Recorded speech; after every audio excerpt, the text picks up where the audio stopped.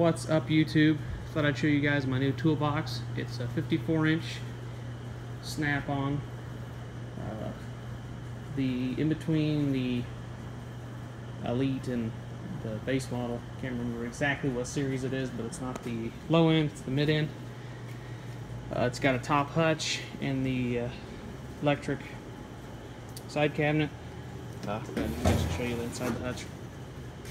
I got a good work area. It's got the bed liner top instead of the stainless steel. I like the look of the bed liner top better.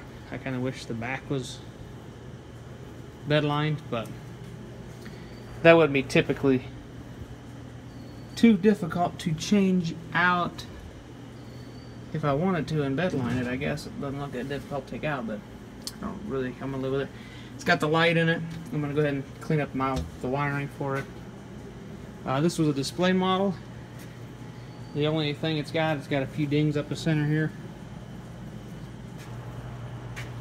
And yeah, that's the only thing really wrong with it. It had a door from the other toolbox that's sitting beside it on the truck hit it.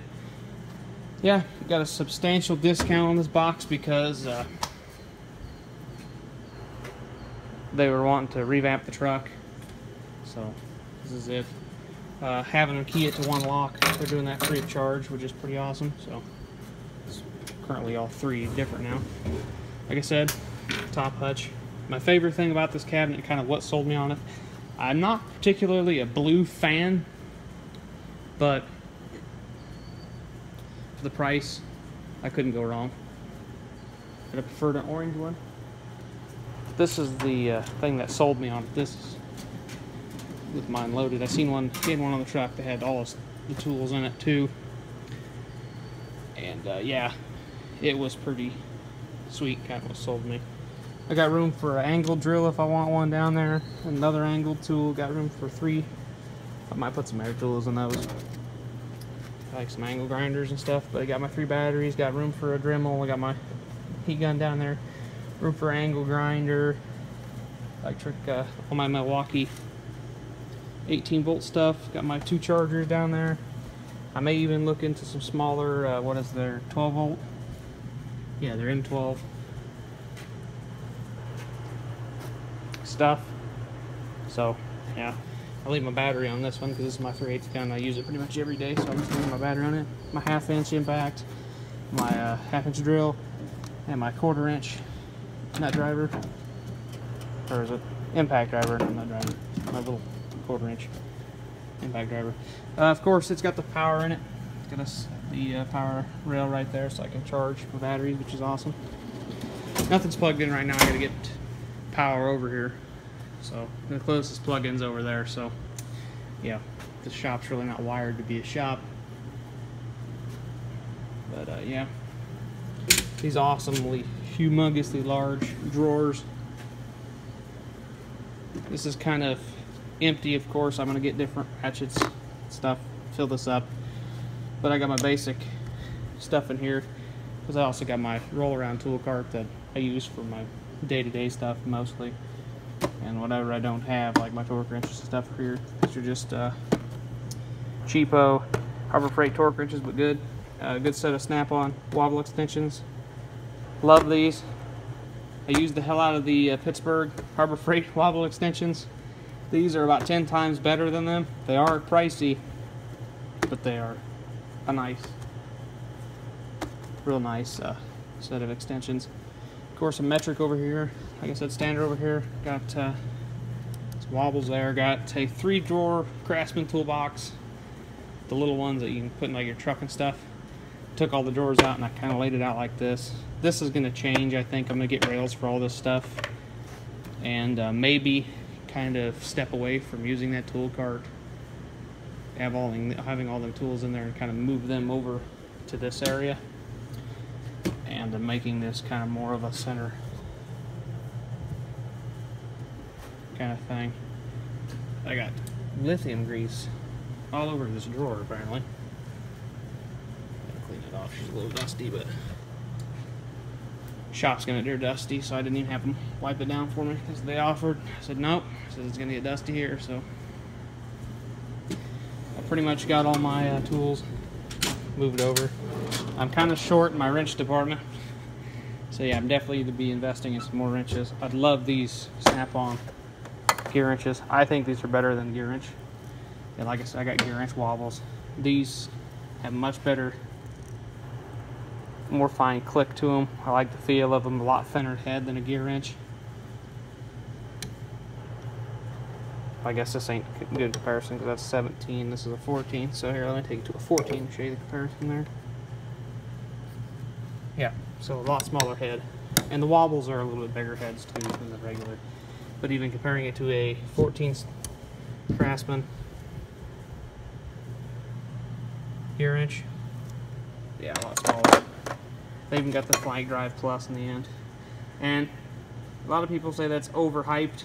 That actually does help a lot. I'm not a Snap-on rep or anything, but I think if you spend money on good tools, they are worth it.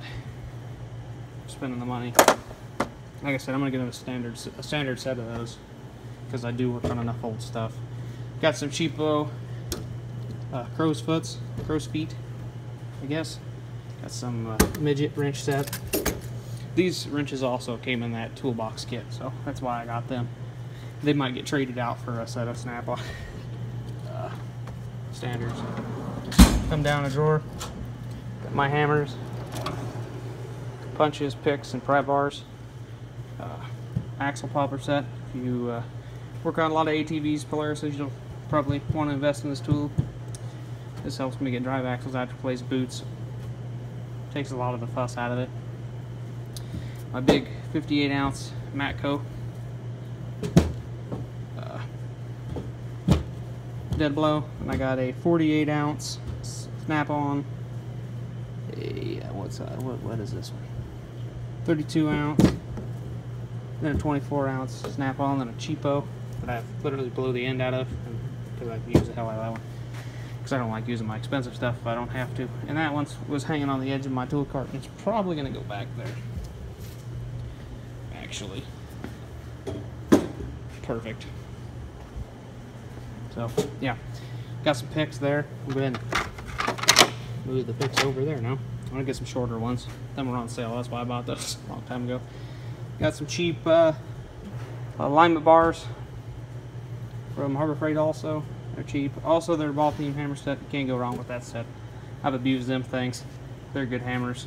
I ain't got nothing bad to say about them. Maybe someday I'll get some better Snap-on or Matco style. Maybe some Cornwells, it all depends. Snap-on punches and chisel set. Good set. I ain't really got much to say about it. If you need chisels or a good chisel set, I mean, you can buy cheap ones too. There ain't nothing wrong with that. Good Snap-on pry bar set. Gonna get a few longer ones, I think. A screwdriver drawer that's empty. It's gonna be a screwdriver drawer. I gotta get some good screwdrivers yet. I had a bunch of cheap ones. I just left them in that because I don't want to waste space putting junk in here, even though this has got a lot of junk in it. My vice grip set, Pittsburgh hose pliers. This is my plier drawer, obviously. Pittsburgh hose pliers. These for the price, awesome tools if you deal with hoses on older vehicles and whatnot. Great purchase. Got the Cornwell plier set. Got the angles and all that. Got the rib pliers. I got some Husky stuff in here too. Definitely going to be investing in the Snap-on side angle pliers. That's what I'm going to put in here and hope kind of clean this clutter up because it's pretty cluttered. Got my Snap-on 3-piece back there. Got some Snap-on snap ring pliers. Yeah, pretty much that. You're already done. My Torx drawer. Got a Craftsman Torx bit set. Love this set. Very nice set. Ratchets junk. Big fan of the ratchets. Got some, what are these? Timken? Something, I can't even remember the name. But they're Amazon specials. These are nice. I've used them. I've not really abused them, so I can't tell you how they hold up under being used heavily. Probably not very well, but they've done pretty good for what I've used them for. Pittsburgh Allens, you know, they work. Pittsburgh's Torx T-handles, like them. Some more cheap impact style Torx. Snap-on Torx screwdrivers set. That's a nice set too, by the way. It's probably facing the wrong way. I probably should turn it around the other way because I do use the smaller sizes more. So, but yeah, that's that drawer.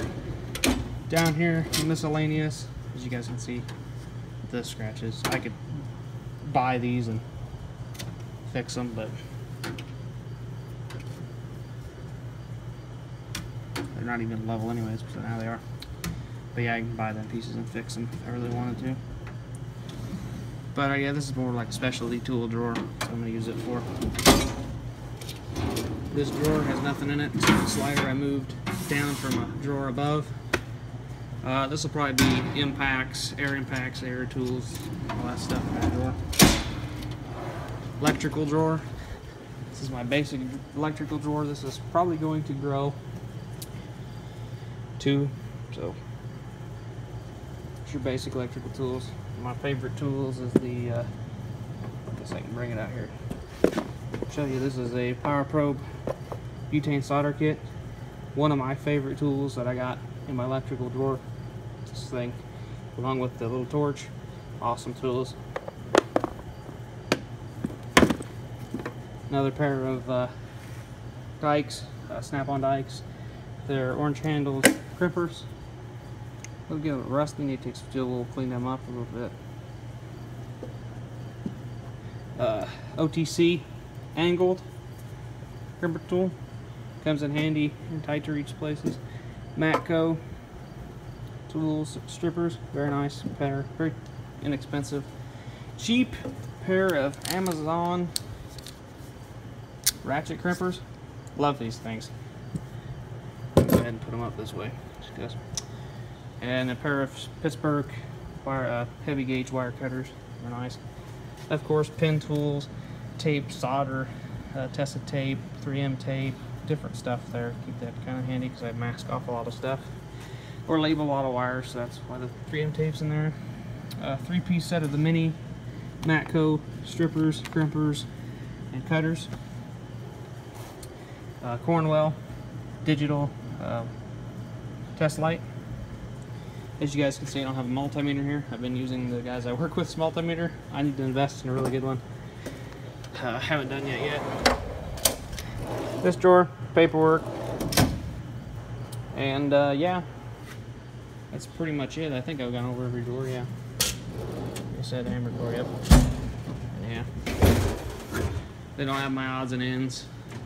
Got some trays on my old box. Here's my old box, my old U.S. General box. I got these. I'll probably put in there. This stuff I've got to clean my top out. This is empty now. I traded this in. They gave me a good deal on this. Trading this in. So that's kind of what I went to. Oh yes, one of the most important things in the shop. Hasn't been used, a little dusty. But my snap-on cup holder. Looks like a 3/4 socket. I think it's even got a 3/4 socket part number on it. A little dirty. But we'll go ahead and throw. Clean it off again. It's still dirty. Go ahead and throw it up here in the corner. Perfect. Right up there. So yeah. I think I'm gonna go ahead and boogie. Get out of here. People say boogie anymore, I guess. But yeah, I'm gonna go ahead and get out of here. Totally gonna have to pop them off and glue them down. Hate them that slide around like that, but yeah. It's blue with the chrome trim and the big snap-on logo. I kind of like it. Probably gonna peel off the registered trademark logo because that don't look cool. These are made in Algona, Iowa, too. If you guys didn't know, the only thing that's made outside of the United States are the casters, and oddly enough, their logo. So yeah, all this is assembled and built, and I don't know how this box was. It says right on the back. That's part of the main reason I went with the snap-on box, because they're made in my home state, and yeah, I like keeping it local as possible. And yeah, they're a pricey box, but this being a display model and what I paid for it, this was a good deal. This toolbox hopefully lasts me the rest of my career and hopefully a lifetime. I'll probably eventually grow out of it, but if I'm lucky, they'll still make this color, and I'll be able to get a different add on to it. If I wanted to add another hutch to it or something, I could. I'd like to add a whole side cabinet to put bigger specialty tools and such in it, and yeah. So we'll catch you guys in the next video. Hope you like my new toolbox and the toolbox tour before I get it all dirty and it's already showing fingerprints like crazy. Might as well engage the brake. Yeah, gonna have to get some wiring stuff to wire it all up. So we'll catch you guys in the next video, and have a good day. See ya.